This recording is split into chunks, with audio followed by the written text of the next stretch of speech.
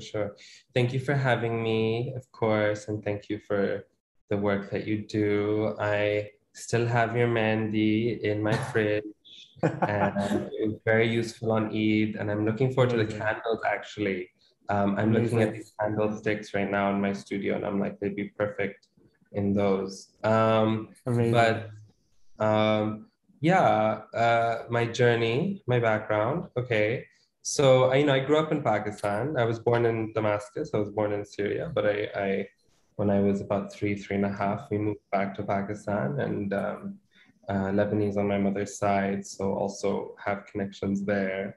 But yeah, I mean, I'm a through and through Pakistani Sindhi boy. And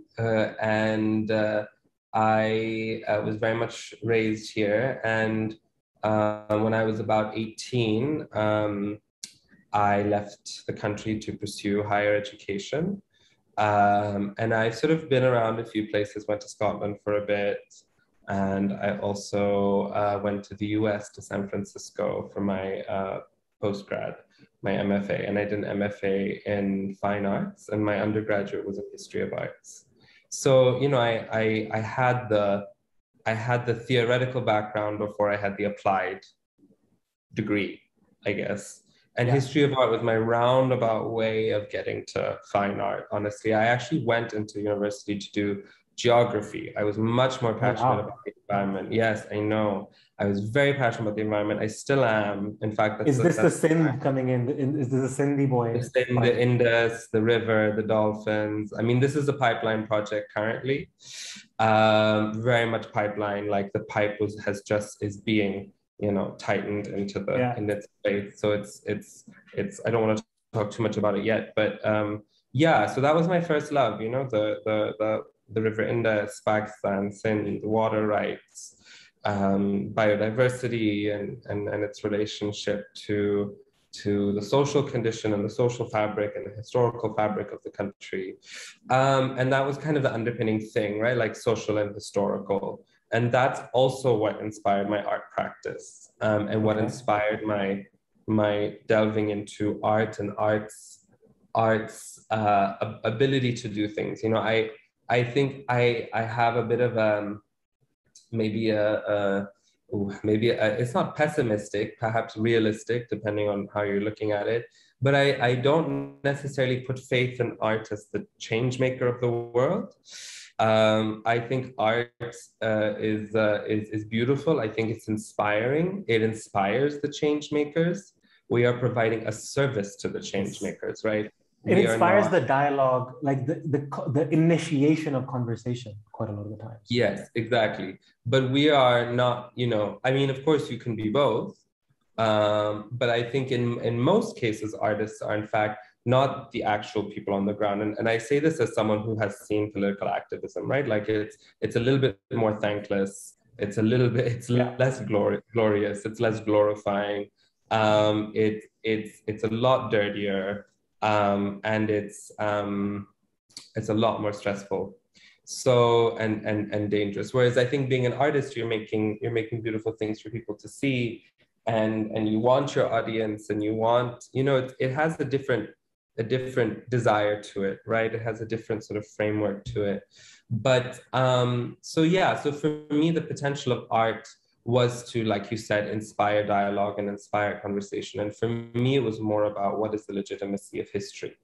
History is, what is even history, right? It's a story. It's a story that we as a nation tell ourselves, With our own to biases and with our own biases. It validates us. History serves to validate the state narrative, or the narrative of the winner, or the narrative even of the oppressed, right? And not to say that that's a bad thing, to validate the narrative of the oppressed, of course, but history is a story that we tell ourselves, basically. So for me, that's what kind of captivated my imagination, and sort of looking at history, and that's kind of what has propelled my current investigation. But yeah, so that's all to say that, going to Edinburgh University, studying history of art, then studying fine art. Then I lived in the US for a few years, yeah. established my practice there. And I've recently moved back to Pakistan. So Now, I've been for a little bit.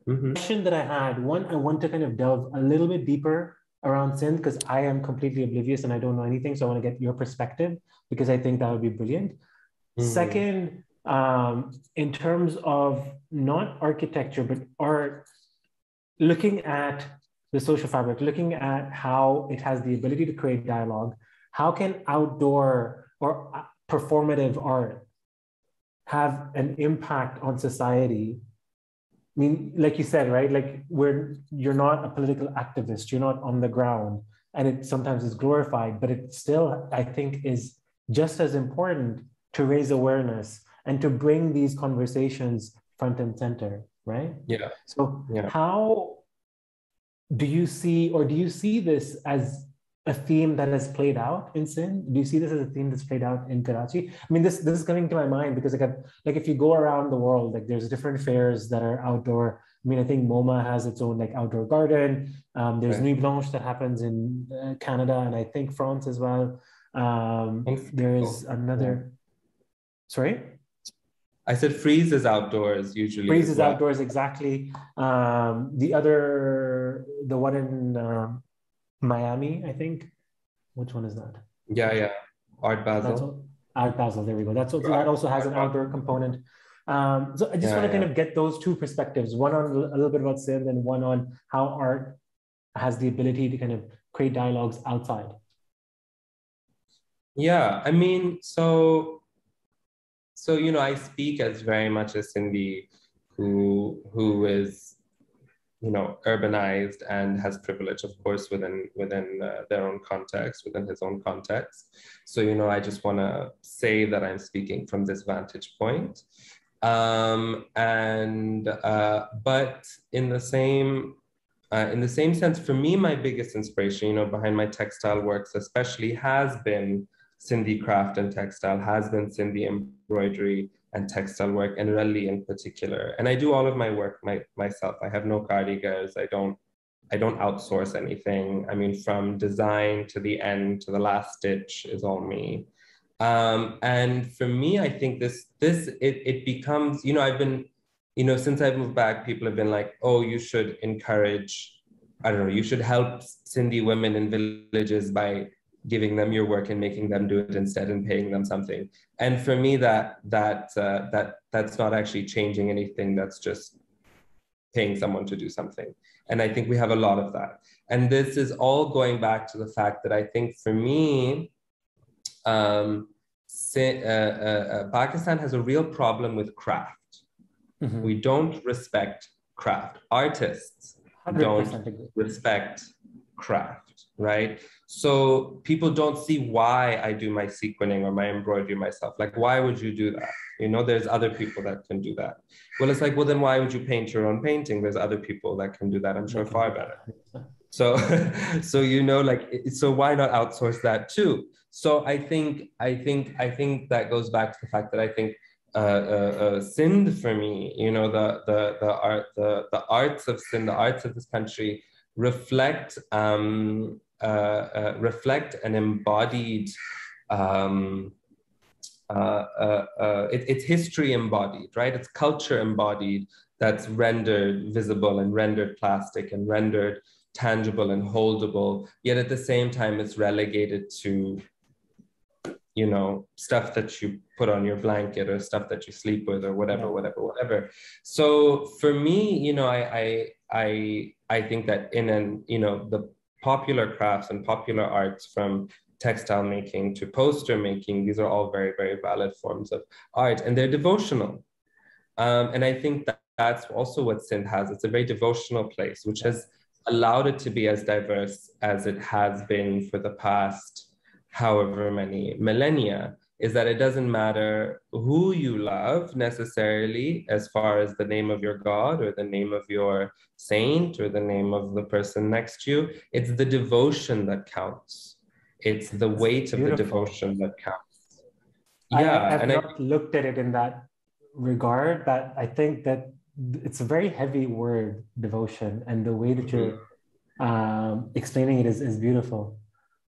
Well, and I think that's precisely it. Our dargahs are places of of worship, Odero Lal, where there's a mandir and a masjid that surrounds one dargah. And yes, of course, it's not perfect. At times in history, these places have been tense.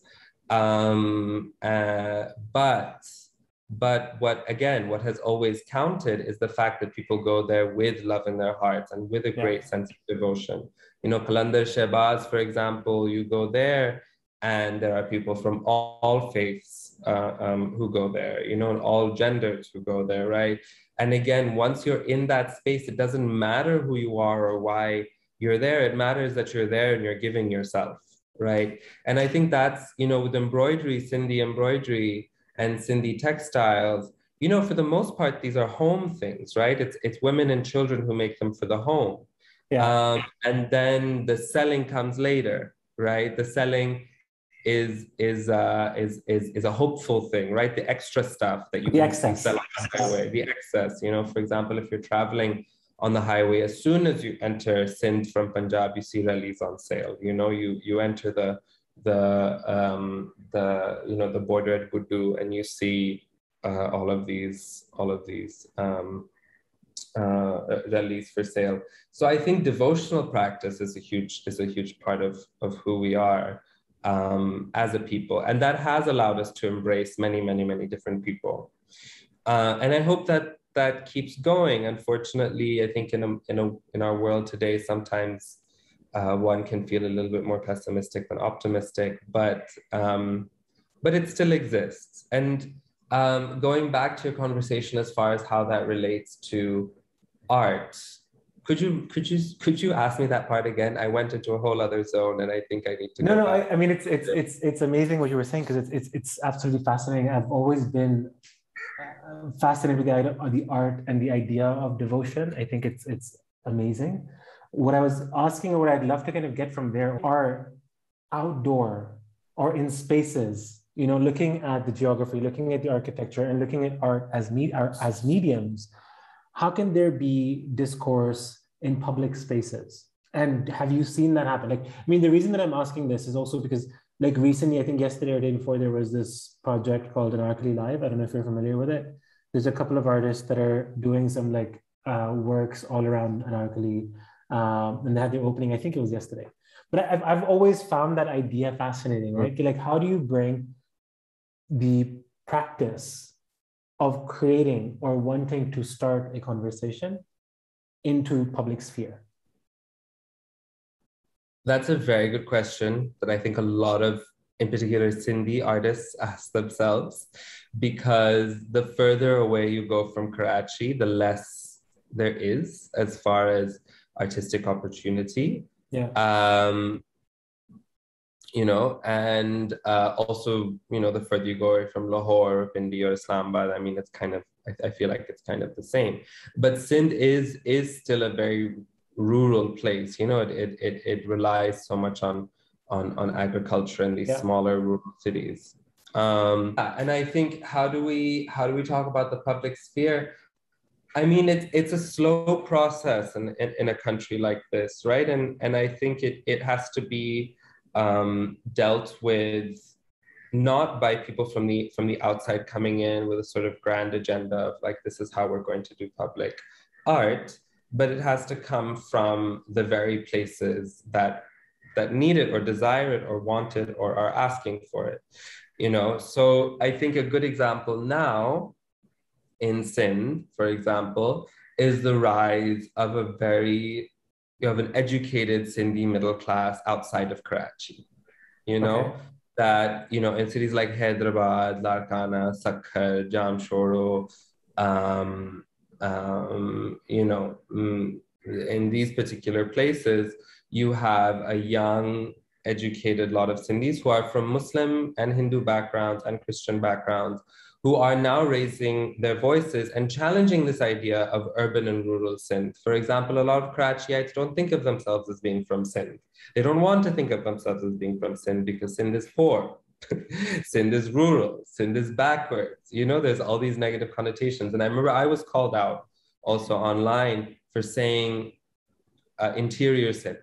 And someone said, there is no such thing as interior Sindh. There's Karachi and there's other cities in Sindh, right? There is no such thing as interior Sindh. And there's also Hindu activists now who are raising their voices, who are saying, why do I have to write on a form if I'm Muslim or non-Muslim? I'm not non-Muslim, I'm Hindu. Yeah.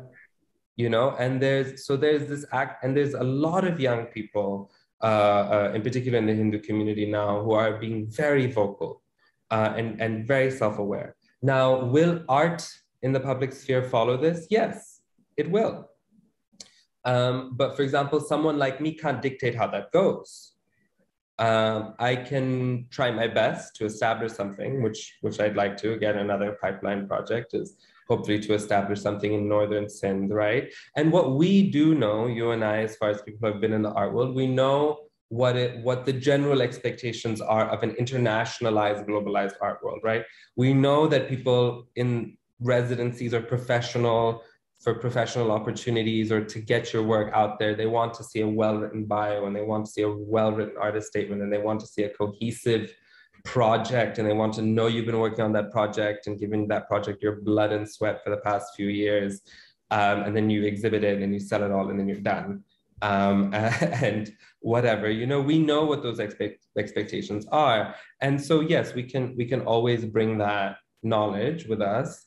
But that's not necessary to say that that's what's needed, for example, in these places. So as far as art in the public sphere, you know, I mean, in Karachi, there's of course a lot happening. Like we saw how the Biennale in Karachi compared to the Biennale in Lahore, and I'm not at all trying to be rude about anything at all, but the Karachi Biennale spread out throughout the city. There were no collateral events. The Lahore Biennale was like, we're in the fort or we're in the old city, for example, the second one, and anything that's not in these two places, these two beautiful places that have recently been, you know, done up, everything outside of that is collateral. Yani ke, it's happening at the same time, but it's not part of the Biennale. But the Karachi Biennale said everything that's happening all over the entire city, from the southern district of Clifton to, you know, KDA and Southern and Garden area and Liari, you know, these are all part of the Biennale. So we have already, I think Karachiites have a sense of art that needs to be in the public sphere. And I think there is a growing awareness about what art is. For example, when the Biennale happens, lots of people actually go to it. And lots of people are aware of it here. So, you know, I think that's as far as public art has gone here, as far as a mass thing. I think performativity, we're still struggling with that, right? Like the body, we still feel a little uncomfortable with the body exposed in space. Because the body exposed in space, even in the US, not just in the Pakistani context, right?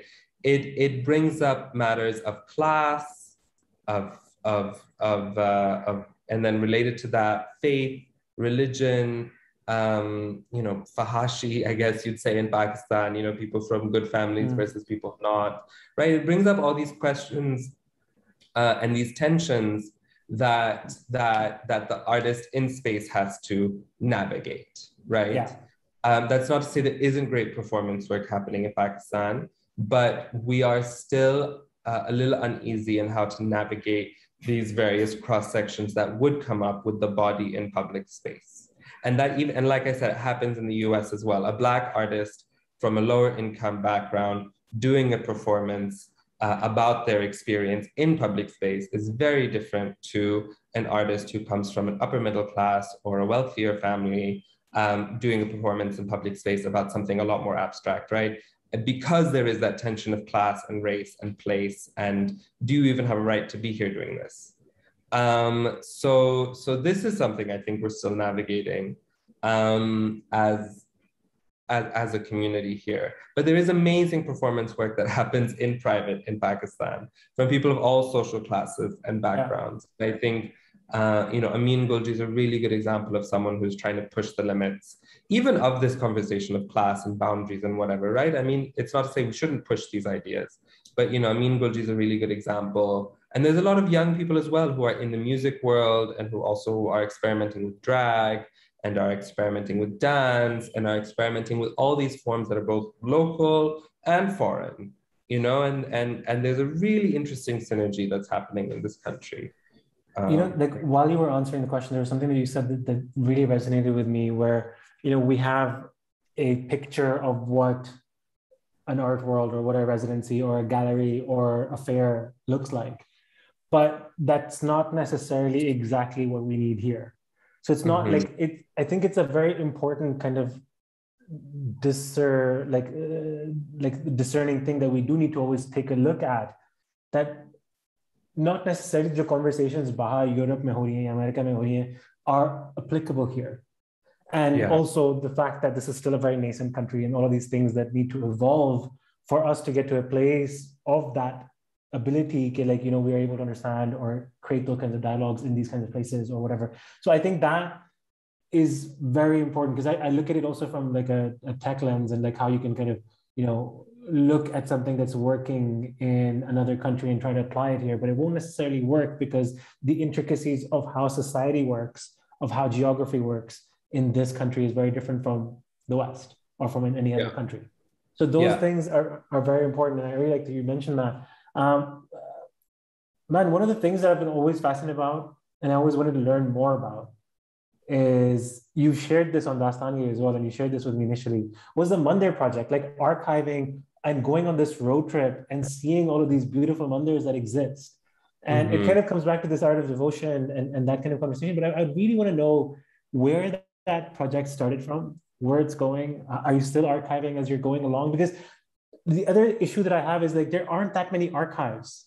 And it's like, it's for Dastaangoi, it's like, it's so difficult sometimes to be able to find these narratives and find these stories. Like, I feel like we're very much storytellers with people. Like, we need to sit down with our parents or our grandparents, and they're the best storytellers.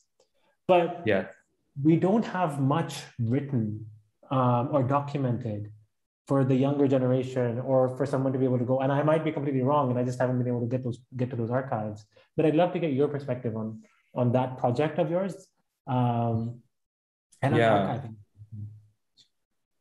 How did it? Okay, well, let's go to how did it start. I mean, archiving is a big thing. Like I said before, history or historical knowledge or our assumed knowledge of history is a big part of my practice. And the only thing in which we can correct assumptions that may be wrong is through actual documentation, right? Actual archive. You want to accuse someone of something historically, well, maybe there's a video or a soundbite of them that contradicts that, for example, or a photograph that contradicts that or validates it, right? So, and of course, as we move now, we have other forms of documentation that keep coming up of our modern world. But that's all to say that when I moved out of Pakistan, it was both for higher education and also because the situation was becoming a little bit more volatile. And so my family was like, okay, maybe for the time being, just go abroad, and you already need to do school anyway. So that created a sort of fear in me that maybe one day I won't be able to come back. So whenever I did come back, I would travel. So I traveled all over Sindh. I did the road trip from to Lahore and to Islamabad also a few times, actually. I've been to Tharparkar several times. I've been to Balochistan. And for me, what felt really important to document was that, of course, within the Pakistani state narrative, Islam is why we exist, right? And of course, as someone who is a Muslim, of course, I believe in Islam. I'm someone who believes in that kind of devotion as well to my faith. But we are a very diverse country. And Sindh in particular, was a place that was Hindu and Muslim, and it was that interesting synergy where Hindus would practice Persianate culture or Arabized culture, for example, because Sindh had this influx of Iranian and Persian and Arab influences constantly coming in. So Sindhi script, which is an Arabic script, and it's even written in Naskh calligraphy, not Nastaliq like Urdu is, which is much more Persian. Sindhi is written in what Arabic is commonly written in, and it resembles Arabic actually a lot more. So when my mother actually moved from Lebanon to Sindh, when people would give her things to read in Urdu, she found that much more difficult than things that were given to her to read in Sindhi. She could read Sindhi much better if she could read Urdu, right? So even Sindhi Hindus, I went to a mandir in London and I saw Arabic scripts writing the names of Krishna and Julelal and Kali Ma and Shiva. So this for me is very, very special. And we can't lose this. You know, we can't lose this, and we can't lose our memory of it either. You know, because Khuda na khasta, who knows which direction this country is going in. I hope only the best, but you never know. And so for me, it felt very important to document both the mandirs and masjids that you found on the highway in rural Sindh, you know, going all the way from, you know, Lar to Uttar, you know, south to northern Sindh, and then to Thar Parker as well. And it's interesting, people in Thar have a very distinct identity. You know, they're like, oh, we're Sindhi, but we're not Sindhi. We're not Beraji. You know, Beraji meaning where the barrages are, the irrigated areas of Sindh. We're not Beraji, we're Thadi or we're Parkari. And the language is even different. It's much more similar to Gujarati. So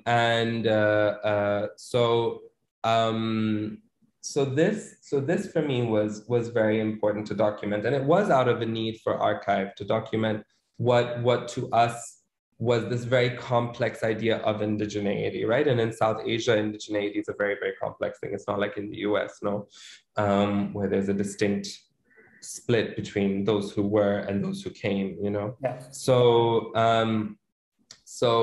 this did feel important. And then I got an opportunity. There was this publication that came out called the Subjective Atlas of Pakistan. I don't know if you know about it, but they asked me to do more on the series. So it's been published, but I'd like to do more with it. Right now, it's kind of asleep because I've been working on a few other things. I've been finishing up my project Tomorrow We Inherit the Earth, and also then there's a couple other pipeline stuff. So for now, it's kind of slept, but I'd like to make it into a book or sort of create a page for it on my website that's specifically devoted to this archive and hopefully build on it. Because, you know, I still go to Larkana very frequently. And, you know, at this point, when you go so often, you just want to get there. So I don't stop as quickly, as much as I used to be like, oh, this random tiny looking shrine, stop. And because if I did that, we'd stop every 10 minutes. Yeah. So you know, but yeah, for me, it was, like you said, it was important that people know that this is Pakistan also, you know, this is where we're from. And even people in Karachi don't imagine that this is what Pakistan is, you know? So let alone Punjab or Lahore or Islamabad. So, yeah, I hope that answers your question. Yeah. I mean, I think I loved it because it showcases a different Pakistan, right? Like it showcases all of the intricacies. And also, like, I completely agree. Like, like we are always too focused on the destination that we forget to kind of take in our surroundings. Mm-hmm. And I think what I'm realizing more and more is the fact that you cannot, like, I've been doing road trips myself with Walia. And the more wrong turns or the little like off peaks you do, the more serendipitous, crazy, beautiful, historical things that you notice. And we would not otherwise, right? Like hum bas motorway pe chalenge ya Kashmir highway pe chalenge, and you'll go to your destination, but you'll forget, like, you know, like what's that Eckhart Tolle, like the power of now, and like being able to like be and like accept and kind of admire and enjoy the moment. And you can only do that when you're able to kind of like take a back seat and be able to enjoy the little things that kind of come on your way rather than just always kind of trying to rush through life. I think it's very important for us to be able to do that. And the motorways, Gigi. Sorry, the development of the motorways are stopping that luxurious road trip that you used to. Imagine going to GT Road, right? Like just the historical reference and like being able to go across so many different countries and seeing so much in between. It's just incredible. Where GT Road, in Kabul or in Kandahar? I think it goes to Kabul. It starts, I mean, I have it right next to my house, but I think it goes from Kabul to Bangladesh, if I'm not mistaken. Yes, like Kabul to Dhaka or something. What was your question, Gigi? So the question that I had was, what are some of the themes that are of most interest to you these days?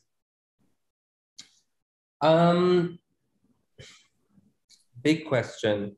You know, since moving back, I can't deny that my focus is shifting, you know, and I have I have an interest, I'm having these moments of sort of loyalty to finishing the work that I want to finish.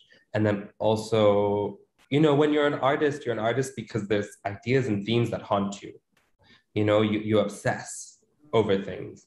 And sometimes you obsess over two things, like either the one thing has to be complete and made and rendered perfect, and then the other thing needs to be explored and gathered and fished for inspiration and data and whatnot. So right now, I'm actually finishing one project. I've been working for the past 5 years on this body of work called Tomorrow We Inherit the Earth, which includes textile pieces, mostly textile pieces that are meant to illustrate a sort of, I used to say future. It was a futurist series. It is a futurist series.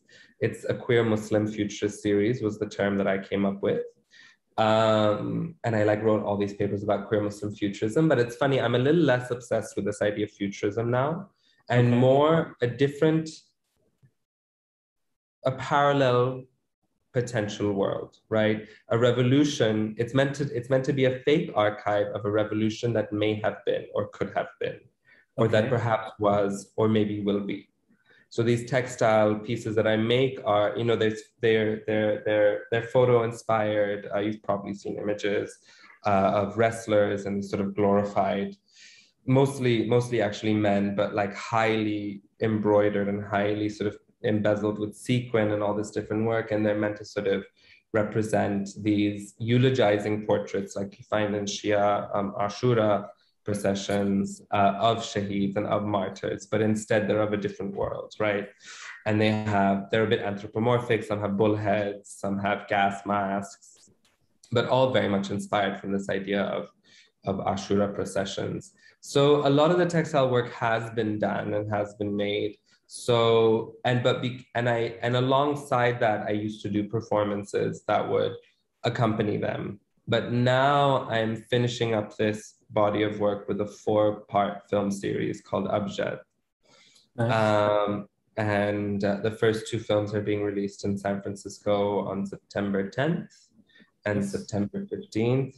So that's very exciting. So it's kind of like 5 years of work consolidated into 4 films, into a narrative. The idea is that this project, this series of a revolution, the story of a revolution that's been shown through these tapestries and these textiles can be narrated through film, right?